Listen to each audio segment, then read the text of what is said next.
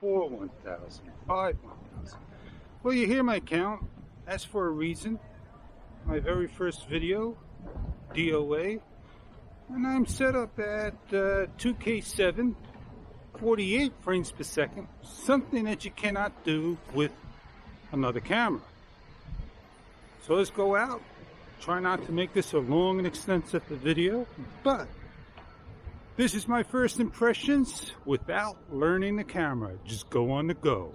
But remember, I'm fully formatted on my card, fully charged battery. Gonna go enjoy the J. So see what you got from here, and if it's to your liking, show a comment, show a rate, and subscribe. Have a great day. Enjoy, everybody.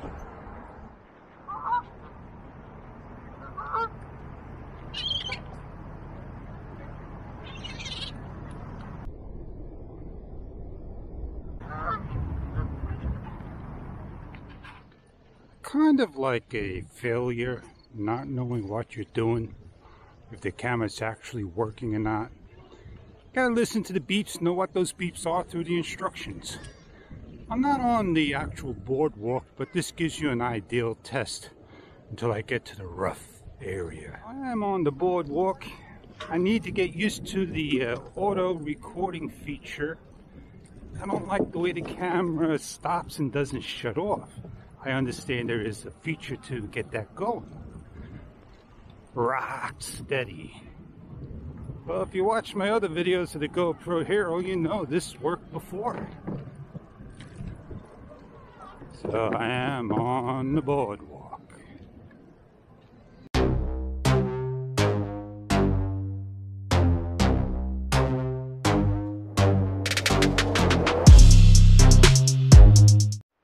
It is windy.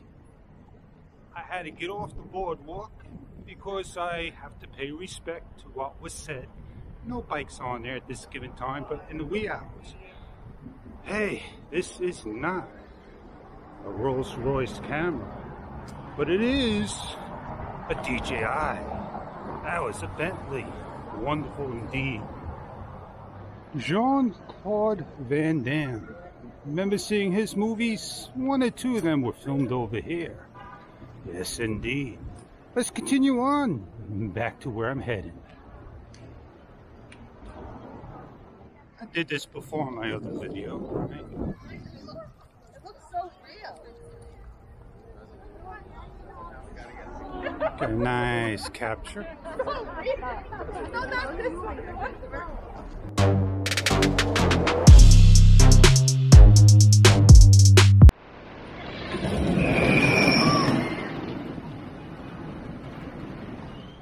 If you ever get down here to Coney Island, head on over to Nathan's.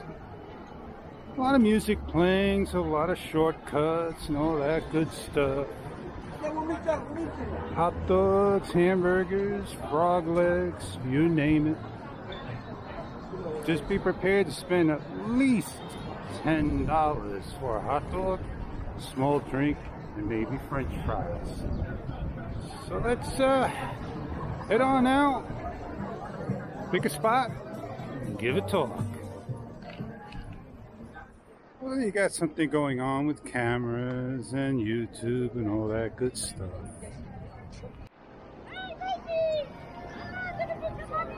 I brought my card. I didn't bring any cash. I don't know what she had.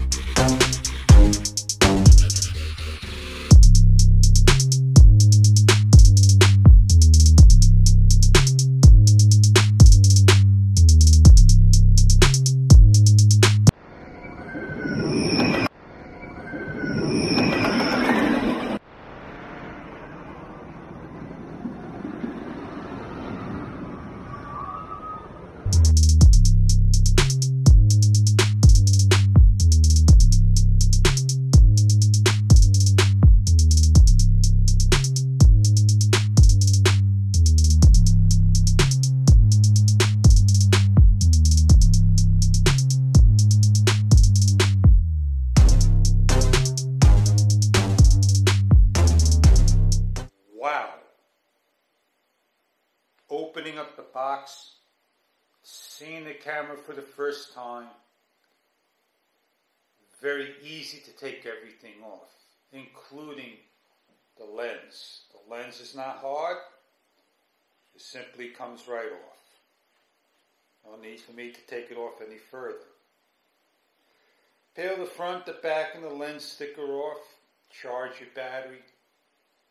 Take a Samsung Evo Select Plus or a PNY Elite card, 64 gig, and go to your computer, fully charge it, and read some of the instructions, and that's exactly what I've done.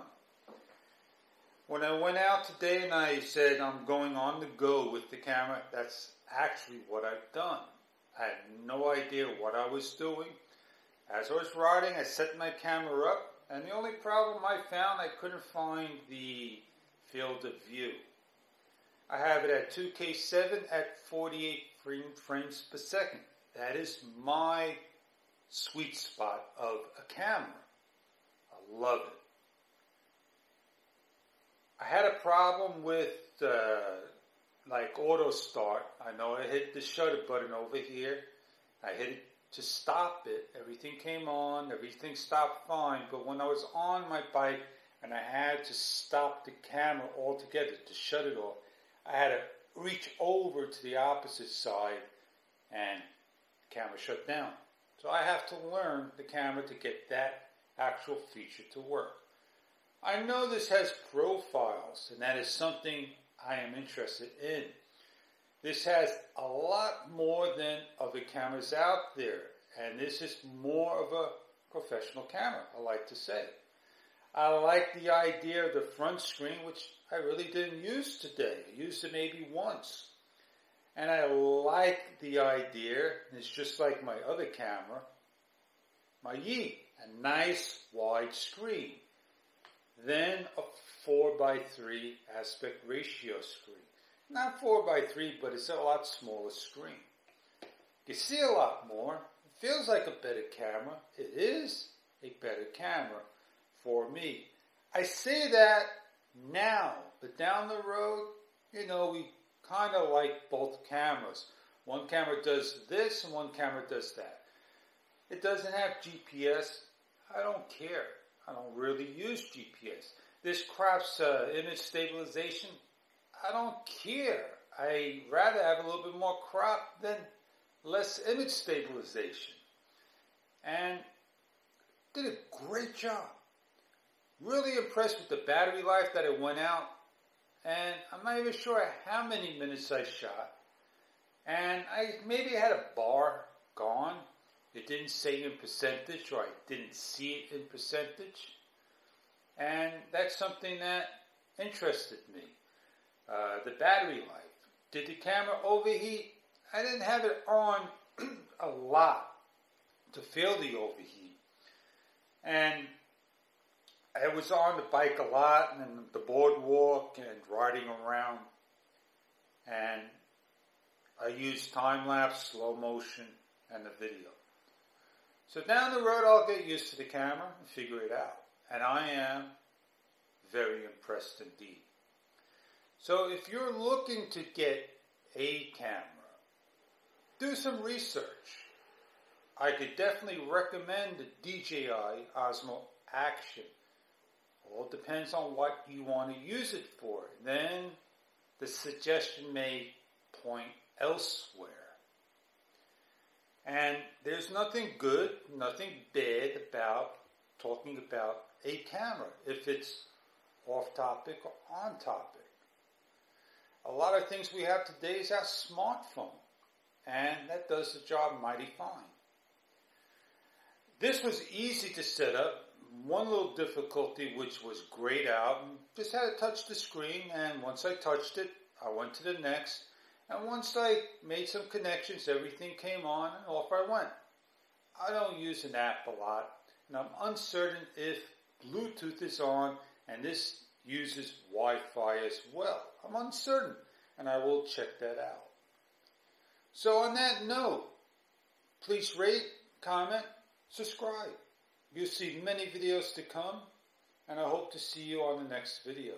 Have a great day and enjoy. Happy filming, everybody.